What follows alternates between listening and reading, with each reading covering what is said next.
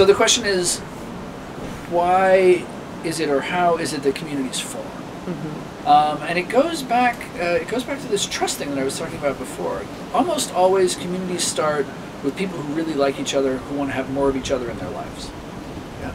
Like, the reason that you start community is you want to have a better life for yourself and your kids or your partner. And the way you're going to do that is you're going to bring together people who you like, and you're going to try and do things together that make you happy. Right? What a great idea. Yeah. Now, there's all kinds of things pushing against that in the mainstream. So, single-family ownership of houses, and unrelated people not being able to live together, and all manner of major and minor impediments to this thing. And ownership culture, like, I don't have to put my name on my butter in the refrigerator. Like, that's a big hassle.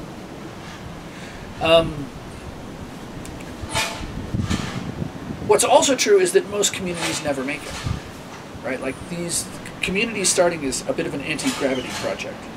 You're trying to do things that are crazy hard to do, and they mostly don't work.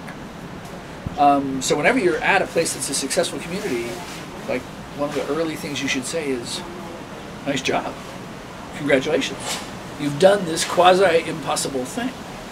And what you will find if you're in a community that is successful, generally speaking, is that people really appreciate the services that it offers, or the culture that it offers, or however it is that you want to frame it, what it is that they get back from the community. They get to be with people that they care for. They get to feel supported. They get to share things that mean they don't have to work as much. So all of these things that happen in a healthy, successful community are things that almost everybody wants, but they can't get around to organizing it for a whole bunch of reasons.